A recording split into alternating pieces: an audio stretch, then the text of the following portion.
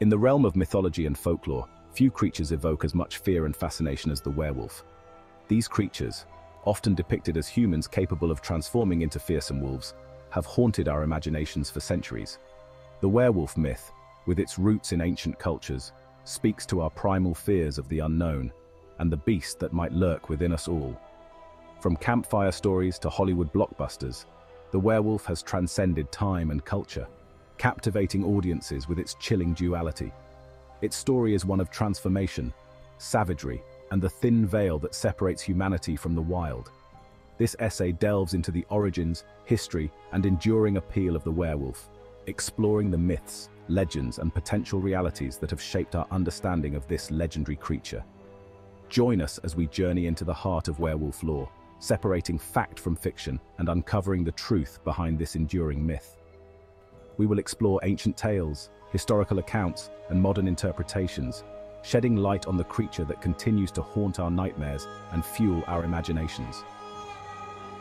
Prepare yourself for a thrilling exploration of the beast within.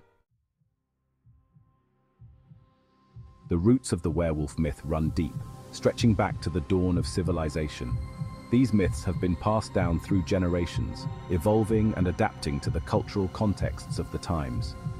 Ancient cultures across the globe incorporated tales of shape-shifting humans into their folklore, often associating them with the supernatural and the animal world. These stories were not just mere entertainment, they served as moral lessons, warnings, and explanations for the unknown. These early legends provide a glimpse into our ancestors' understanding of the natural world and the complex relationship between humanity and nature. The dense forests and untamed wilderness were often seen as mysterious and dangerous, places where the boundaries between the human and animal worlds could blur. One of the earliest written accounts of a werewolf-like creature appears in the Epic of Gilgamesh, a Mesopotamian epic poem dating back to the 2nd millennium BC. This ancient text is one of the oldest surviving pieces of literature and offers a window into the beliefs and fears of early civilizations. The epic tells the story of King Gilgamesh, who encounters a character named Ishtar, the goddess of love and war. Ishtar's dual nature as both a nurturing and destructive force is a common theme in ancient mythology. When Gilgamesh spurns her advances, Ishtar unleashes the bull of heaven upon the land, turning men into wolves as punishment. This transformation serves as a metaphor for the loss of humanity and the descent into savagery. In Greek mythology, the tale of Lycaon, king of Arcadia, offers another early depiction of werewolf lore. The Greeks were fascinated by the concept of transformation and often used it to explore themes of identity and morality. According to legend, Lycaon angered the god Zeus by testing his omniscience. This act of hubris, or excessive pride, was a common theme in Greek mythology and often led to severe consequences. In a gruesome act, Lycaon served Zeus a meal made from the flesh of his own son. This horrifying deed was meant to challenge Zeus's divine knowledge and power. As punishment for this horrific deed, Zeus transformed Lycaon into a wolf, condemning him to a life of savagery and solitude. This transformation was not just a physical change, but also a symbolic one, representing the loss of humanity and the embrace of primal instincts.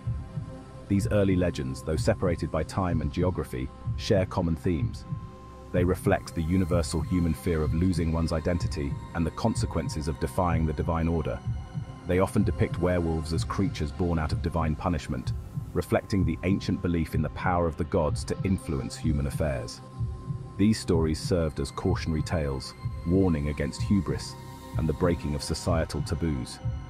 These stories also highlight the primal fear of transformation and the loss of control, suggesting an underlying anxiety about the boundaries between humanity and the animal world.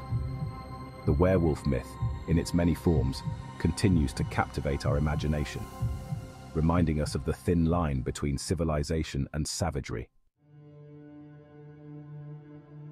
As centuries passed, the werewolf myth continued to evolve, taking on new forms and meanings in different cultures. From ancient Greece to the Norse sagas, the concept of humans transforming into wolves has been a recurring theme in folklore and mythology. These stories often reflected the fears and anxieties of the times, serving as cautionary tales or explanations for the unknown. During the Middle Ages, belief in werewolves reached its peak in Europe, fueled by superstition, religious fervor, and a lack of scientific understanding of the natural world. The fear of the unknown, combined with the harsh realities of medieval life, created a fertile ground for such myths to flourish. People sought explanations for the unexplainable, and the werewolf legend provided a convenient scapegoat for various misfortunes. This era witnessed a surge in alleged werewolf sightings and attacks, leading to widespread fear and paranoia. Villagers would often band together, armed with torches and pitchforks, to hunt down the supposed werewolves.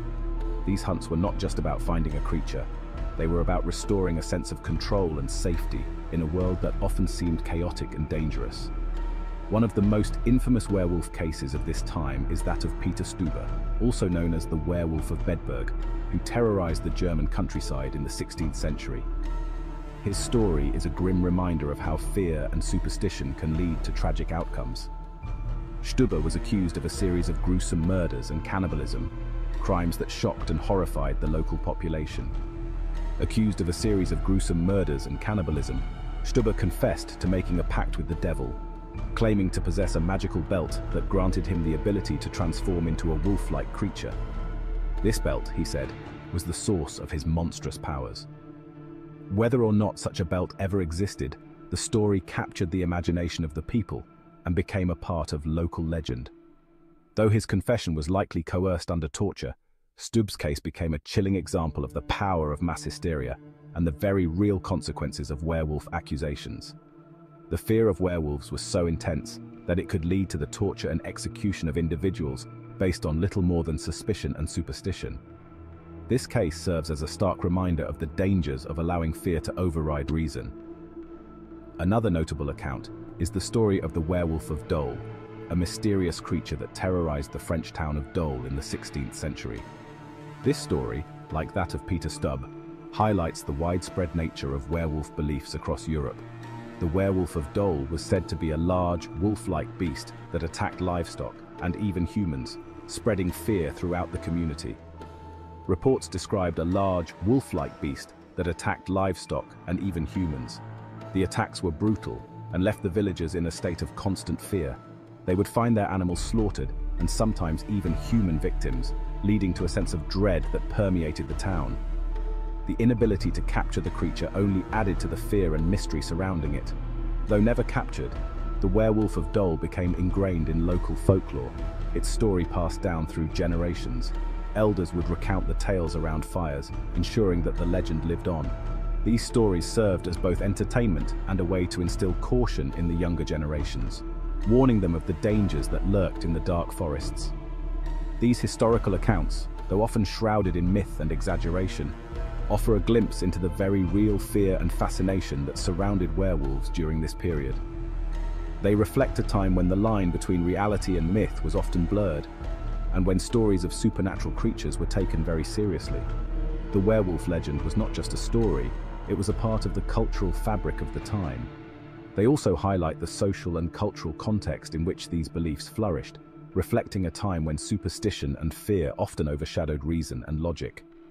In a world where scientific knowledge was limited and the unknown was a source of constant anxiety, werewolf legends provided a way to make sense of the inexplicable. These stories are a testament to the power of myth and the enduring human fascination with the unknown. The werewolf's defining characteristic, its ability to transform from human to beast, is often described in vivid detail in mythology and folklore. This transformation is not just a physical change, but also a profound alteration of the individual's nature and behavior, often leading to a loss of humanity and a surge of primal instincts. The methods of transformation vary widely across cultures, ranging from magical curses and demonic pacts to inherited afflictions and even voluntary shapeshifting. In some stories, individuals are cursed by witches or sorcerers, while in others, they make pacts with dark forces to gain the power of the werewolf. In some traditions, the transformation is triggered by the full moon, linking the werewolf to the lunar cycle and its perceived influence on human behavior. The full moon is often seen as a time when the boundaries between the human and supernatural worlds are thinnest, allowing for such dramatic changes to occur. This connection to the moon likely stems from ancient beliefs that associated the moon with madness, violence, and the supernatural. The term lunacy itself is derived from the Latin word for moon, lunar, reflecting the age-old belief in the moon's power to affect human minds and behavior. Other legends describe specific rituals or objects that can induce the transformation, such as drinking from enchanted streams, wearing cursed garments, or applying magical ointments. These methods often involve elements of nature and magic, highlighting the mystical origins of the werewolf myth. These tales often emphasize the mystical and unpredictable nature of the werewolf's power, suggesting that the transformation is not always within the individual's control. The struggle between human and beast is a central theme, with the individual often caught in a battle for their very soul. Cultural variations abound in werewolf lore, reflecting the unique beliefs and traditions of different societies.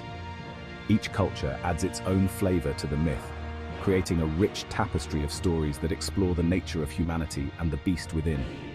In some cultures, werewolves are seen as malevolent entities, driven by bloodlust and savagery. These werewolves are often depicted as uncontrollable monsters, posing a grave threat to humans and livestock alike.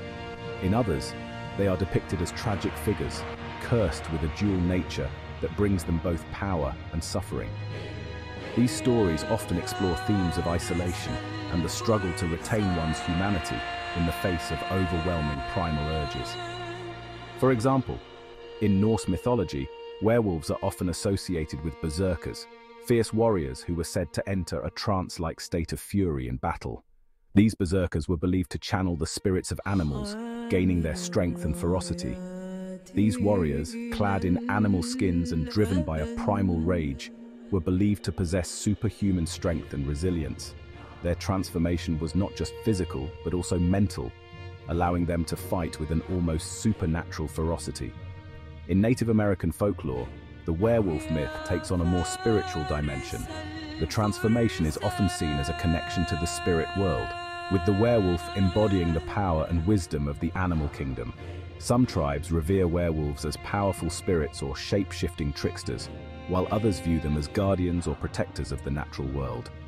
These stories highlight the deep respect for nature and the belief in the interconnectedness of all living things.